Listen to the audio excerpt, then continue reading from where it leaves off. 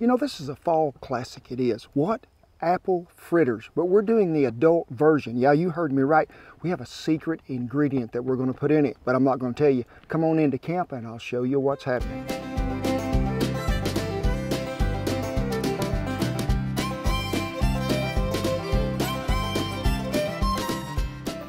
Hey, y'all come in here and be real quiet, okay? I want you to look. I've got the evidence. See here? We have a varmint, a creature. So if you see a little mouse scurry by on the way, don't think nothing about it. And we have a mouse dog somewhere. I don't know where he went. Where is the schnauzer? He's supposed to be trained to catch them critters, but he's on holiday, I guess. But what are we talking about today? Something that I used to go to Miss Holloman's donut shop when I was in the 3rd grade. I'd walk over there. Apple fritters. Now she made them things as that big around, and for a quarter you could get one of them, and for another quarter you could get some chocolate milk, and oh my gosh, you talk about something good. But I've always wanted to recreate them and maybe have them as an adult version, because them things is tasty and they're oh so easy. And what? Apples are in season. It is fall. I used to could be able to juggle, but now I don't. I just try. Just give it a try. I want to see it. That's it right there. That's about as far as it's going to go. I'm going to keep my day job instead of going to the circus.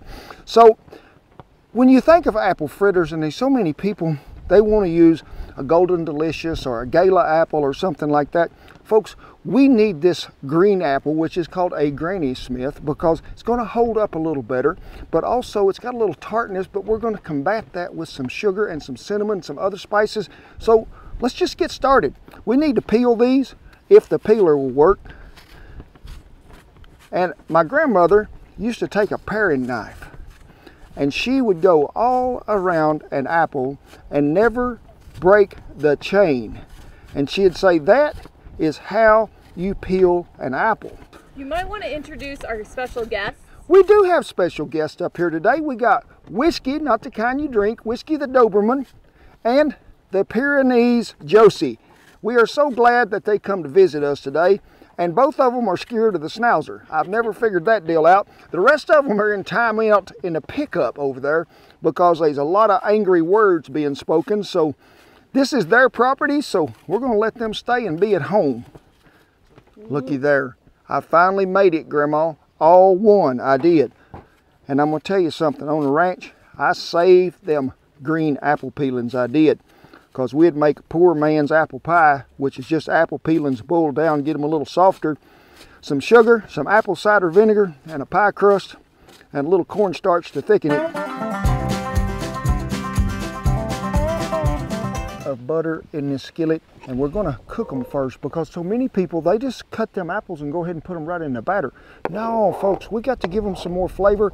I don't want to cook them plumb to death, but I do want to soften them just a little. So let's just get them in here. We're going to let them saute for a little bit in this butter. We're going to add some goodness to it. Well, been on about 3 minutes I have. I wanted to saute them there in that butter till you begin to see them to brown a little, and you can. I want to ask you right now, I'm just going to go ahead and ask y'all, if you just wandered up to camp and you seen that, wouldn't you think it's fried potatoes? Oh yeah. Yo, making me hungry it is, but I do like a fritter, so we're going to go on with it. When they begin to brown a little, white sugar, brown sugar. Go ahead and go to mixing that really well. We keep having people trying to jump out of the situation. When you get that mixed up, how many of you remember that old country and western singer, Jerry Lee Lewis? You remember him, Shan? Yes. And what songs did he sing? Do you remember? Didn't he sing Chantilly Lace? Uh-huh, but there was something else too. He would be pounding that piano and he would sing that song, and he'd say, speaking of fire, folks, remember I told you this was like the adult version of fritters? Fireball whiskey. Oh. So we got them really coated well with the brown sugar and the cinnamon. You got the little bottle size. Uh-huh, this is what's called travel. Uh-huh, so give them a little splashing in here. It's what we would call deglazing the skillet. Now, if y'all are be thinking to yourself, oh, I can't make this, got alcohol in it. Alcohol just cooked out. I like y'all, so we're gonna add a little more, I do. But I just want this to cook down a little bit to where we don't have so much syrup in there, but we're getting all them apples flavored. Our whiskey is about cooked down, it is, but we need to give it a little shaking of cinnamon.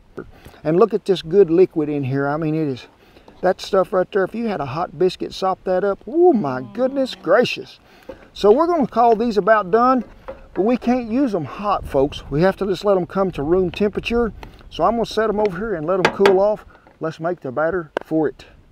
I don't know, can I carry it that far? Whoa, whoa, whoa, whoa. Sorry, I didn't know it was that hot. It is hot. Don't take long to look at it. Well, let's get started on the dry ingredients for the batter. We have 1.5 cups of flour. We're going to add some baking powder because we want it to pop just a tad bit of salt, which is that much, a little bit of nutmeg, a little dab of cinnamon. Give that a good mixing and stirring up. Now it calls for 2 large eggs, and the Gladys and the girls, they ain't got large eggs, so we're going to go with 2 mediums to make 1 large. Go ahead and put them in there. Possums will get that part of it. Don't do that at the house because you'll get in trouble. To that, we're going to add 3/4 cup of sugar. And then we're going to stir really, really well till it is smooth. And you can see them good yellers in there from them homemade chicken eggs. They be making this stuff extra special. To that, we're going to add some butter. You got to have it. I don't want it hot butter. I just want it melted. Go ahead and stir that up. So just beat it with that whisk. I'd say about 2 minutes. It'll make everything lighter and smoother as we go along. It's time to put the what? The dry in the wet. Just rake her off in there. But something that would really help it would be some carbonated fluid of some kind, because carbonation is going to help things jump up. So what would that be today? Some of that good old Mountain Dew. Why Mountain Dew? Because I just love the flavor it brings. We're going to go with about 3/4 of that cup right there. Just give it a stir. Now folks, you'll find out, I guess I could do it this way, the camera could see it. You'll find out when you make this, you may have to add a little more flour or a little more Mountain Dew, because we want this batter to be where it'll really cling to them apples really well after we get everything mixed in. So don't be afraid if you have to add something, and we'll see that consistency here in just a minute when we get through. But I'm thinking right now would be a good time to fold them apples in there, because remember, there is a little juice on them apples. So let's go ahead and get all them apples in there. We don't want to lose none of that flavor. And cooking them just brings out so much more flavor than just using them straight in the fritter. Now, when we go to try to fry this, I want it to be able to stay in the spoon so we can rake it down in there. If you're trying to spread that out all over, them apples ain't even going to stay in the batter. So we need something to make it cling a little better. So we're going to incorporate a little more flour till we get it to that desired consistency. While you're mixing this up and getting it to that desired consistency, get you a frying vessel of somewhat. We're going to use a Dutch oven today. And you can do this in a skillet. Now, you can see that's sort of staying on there sort of like we want. So we're going to go with that. Yeah, that'll fry up right there. Like, so you just want it to like... I don't want it to run off the spoon. When you pull it up, you can see it tries to separate there just a little. But you want it to be able to just... Well, let me get you a real spoon. I'll show you what I'm talking about. Okay. If we have any. We don't have any tablespoon. Besides for that one. Now you can make fritters to any size you want, but when you pick that up, that's going to be about enough right there. And we want it to be able to run off in that fire. Kind of like a little thinner than peanut butter, maybe? Yeah, a whole lot thicker than pancake batter. Gotcha. So we're pretty close. And the way that you can tell that you got them just the way you want them, if they're too dark, they burnt. If they chew it in the middle, they ain't cooked enough.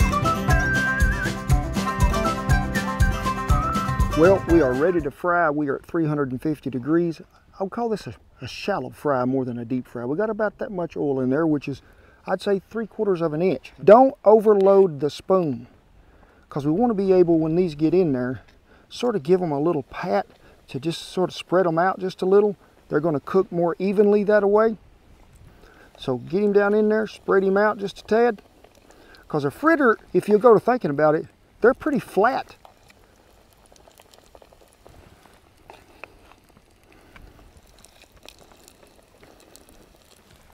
About 2 to 3 minutes aside, we'll be in the fritter business. But Bertha's burning my leg, Mage. You're gonna have to look out, buddy. You know, it's like when you go to cooking pancakes and you see it go to bubbling on the backside coming through, you know, popping up them little air bubbles.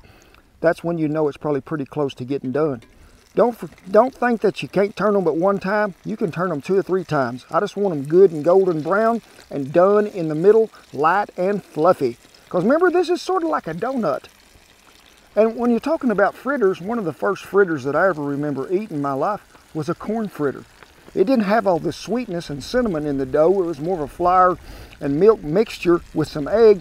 And then they just put corn in it, like whole corn cut right off the cob, fry it up. Wasn't bad, pretty good eating. Get you through the times when you thought your belly button was rubbing a blister on your backbone.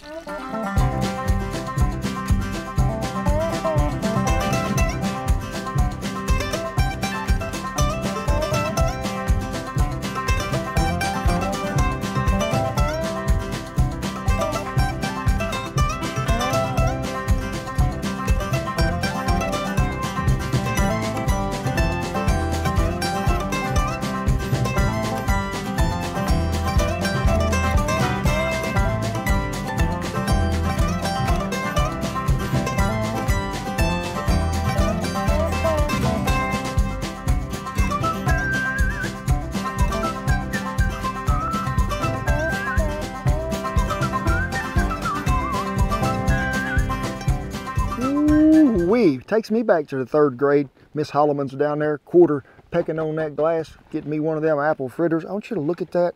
They are oh so pretty. I'm gonna let them cool off just a minute. I want to go back through this deal. Remember, when you get them in that skillet, you see me sort of spread them out there a little, because if you don't, they'll puff up too big and they don't get done in the middle. So try to just give them a little bitty searing across there with a spoon to spread them out, and you be pretty good. And I done come back over here, folks, and got me some powdered sugar and some Fireball whiskey and mixed it up. Now, if you don't want to go that route, and you don't have to, you can use half and half, or you can use milk, something like that. You can even put a little vanilla in there. This is just straight powdered sugar and Fireball whiskey. So, Mage, the rest of them are still in timeout. Don't tell them you got a bite. Is that okay? Mage says that'll work. It didn't have no apple in it. Which one? I think it's going to be this one. They should be a little crunch there. You should get the sweetness of the apple, but you should get this icing.